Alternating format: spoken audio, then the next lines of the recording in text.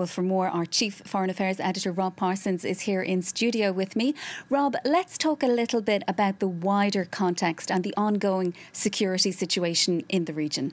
Well, yeah, I mean, the situation is clearly not good at the moment with this Islamist movement spreading across from Mali into Niger, Burkina Faso.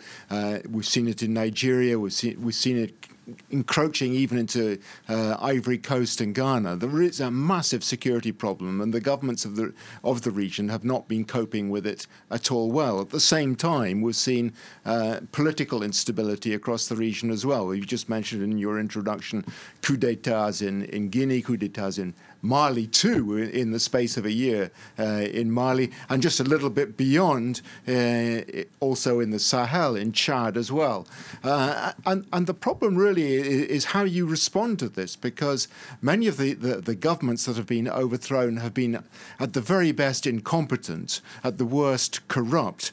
And although there has been condemnation from regional organizations like ECOWAS, the Economic Community of West African States, and the African Union as well. The problem is, you know, when the coups are supported by popular uprising as well, as we've seen, or uprising is probably too strong a word, but certainly popular support in Mali, and we're seeing popular support in Burkina Faso at the moment, it would seem, for this coup d'etat. How do you respond to that? ECOWAS's approach, backed by the United Nations, backed by the European Union, has been to impose sanctions in Mali.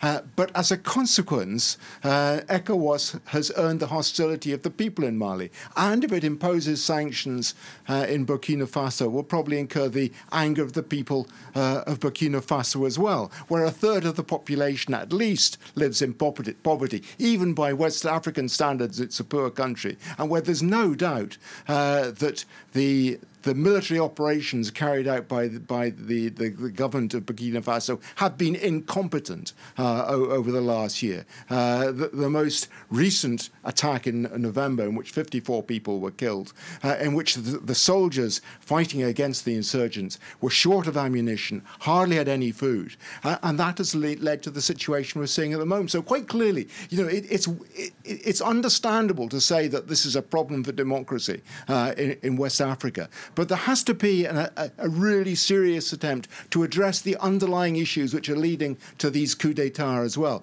The poverty, the incompetence, the corruption. And until that is dealt with, these sort of coups are going to keep on recurring. You know, it's not the first coup d'etat in Burkina Faso by any means. The last one was in 2014, and the man who was ousted in 2014 himself came to power by a coup d'etat.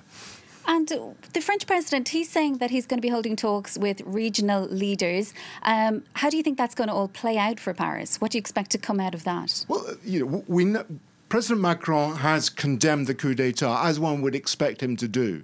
But, you know, he has to go beyond that.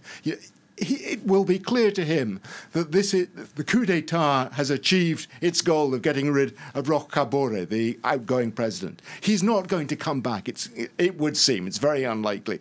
The French government has a vested interest in security across the region.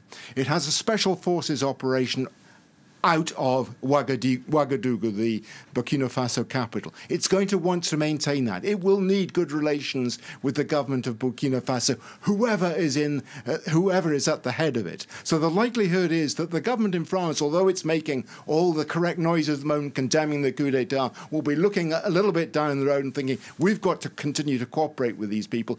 We will hope, looking at it from the French perspective, that the government that comes into power, these young officers who have been complaining about the way the military response to the Islamist uprisings across the region has been carried out, will be more efficient, will be more committed to improving training, to arming, and so on and so forth, and that there will be a possibility for France to continue its role in the region in fighting against these insurgents. Coming, of course, in the context of presidential elections coming up here in the next couple of months as well. Chief Foreign Affairs Editor Rob Parsons, thanks so much for joining us in studio.